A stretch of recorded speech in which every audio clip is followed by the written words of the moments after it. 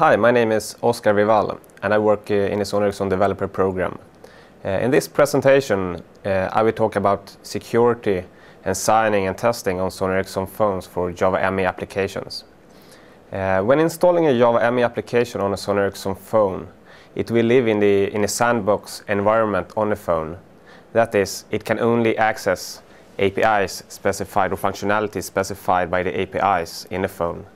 The Java ME application cannot access the operating system or anything outside this sandbox environment. But that is not the whole truth, because in some cases the application can reach outside this sandbox environment. For example, when accessing the internet, sending an SMS or accessing the phone's file system, or when accessing phone features like the camera application or trying to record audio. In these cases, the user must give the application permission to access this functionality. When prompted by the phone, on the latest Sony Ericsson phones, the user will be able to change the permission level to the least restricted one during runtime. In the phone there are 4 different permission levels. The user can deny the permission request. The user can allow it once, but will request it to always be prompted. The user can allow the request once per session, that is once during the application lifetime, or the user can grant full access for this API, that is the blanket permission. The blanket permission is usually what developers want to achieve.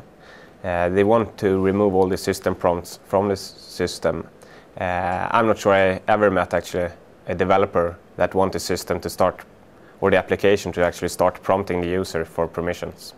So, how can the developer get rid of these system prompts?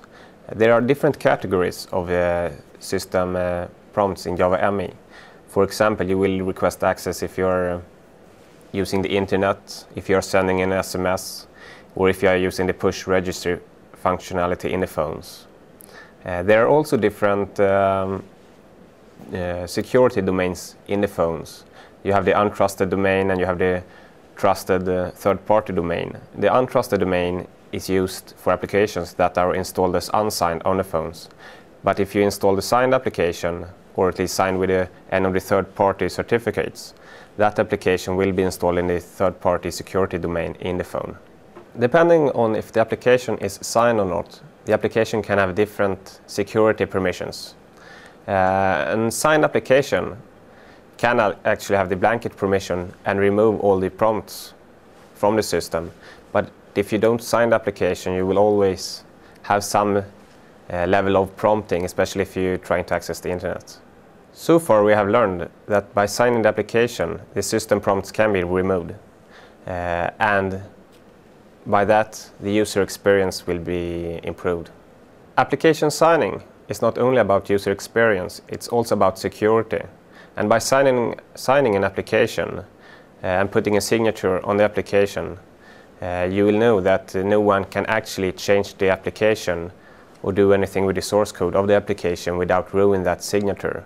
And that will, of course, in some sense, protect the developer, but also brings credibility by the user, so the user actually knows that the content that the user installs on the phone is authentic.